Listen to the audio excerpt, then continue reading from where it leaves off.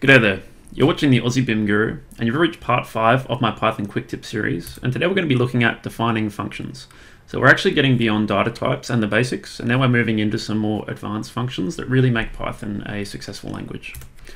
So far we've been using a lot of functions, but they're called what's called built-in. So they're provided by Python already, and we can just call on them as we want.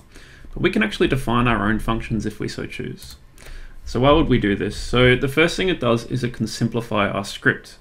We can consolidate very advanced functions into one area of our script, and then we can call on them to consolidate repetition in our script. So if we're doing something 10 times, rather than write it out 10 times, we can define a function, and we can either iterate over that function, which we'll cover shortly, or we can apply the function 10 times separately with just a single function word.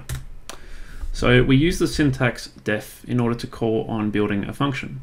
So typically we'll say def space, and then we'll name our function, and then in brackets we'll enclose a variable or variables, which we'll cover shortly, and then you need to put a semicolon. It's very important not to forget that, otherwise your function won't be built. Everything that you set in with the tab from here belongs to your function. So you can write a lot of steps of code, and you want to call on the variables that you've defined by name and use them in the function, because they'll essentially become the variables that you put into the function when you call on it. And then without a tab, you just type in the syntax return, and you can either say the return equals something, or you can return something like a condition. So you could return, say, a boolean based on whether a result equals something.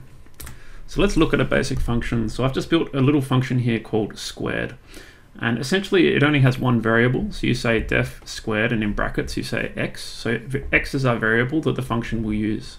We then tab, and then we say return x times x. That's essentially our squared function.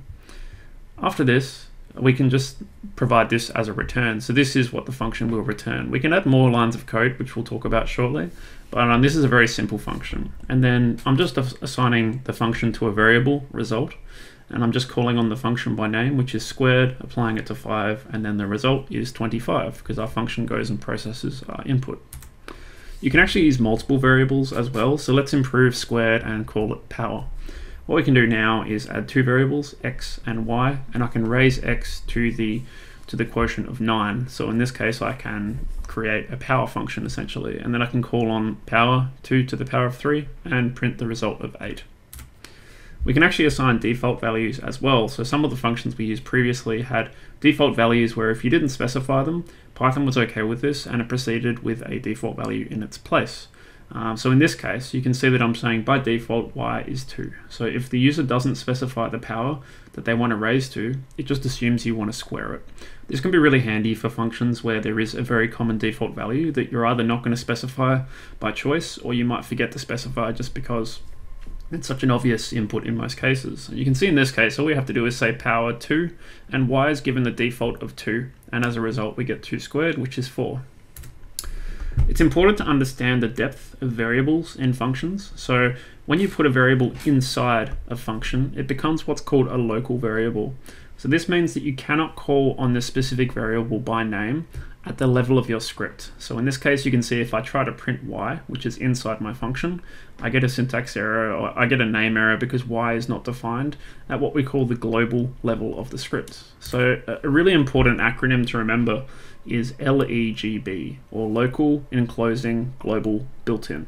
So in this case we have an enclosing function which can actually contain other functions, so it encloses local variables, and then we also have global variables which exist at the script level and can be called on at the script level as well. And then we have built-in variables. So these are things like objects that are predefined into Python, like functions and methods. So it's really important to understand that.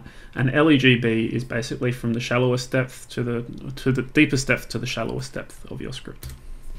Another quick example before we move on is just a script that has a few more lines of code in it, just to show a function that's got a little bit more going on in it. So in this case I've created a function called divisible, which basically takes an input number and checks if there's any remainder of that input number of a divisor. So in this case you can see that I'm setting a variable within my function, which is a local variable in this case, and I'm checking the number with the remainder when it's divided by the divisor, and then I'm returning a boolean in this case. So I'm returning a boolean that checks whether the remainder, which is a local variable, equals 0. In this case you can see if I divide If I apply the divisible function to 15, if I apply 4, obviously there's a remainder. In this case, a remainder of 3, so we get the boolean false. If I input 3, the boolean is true. So you can see that the function can be applied to multiple things, and you can add more conditions within the function itself. So definitely worth practicing writing some functions before you move on, but hopefully this helps.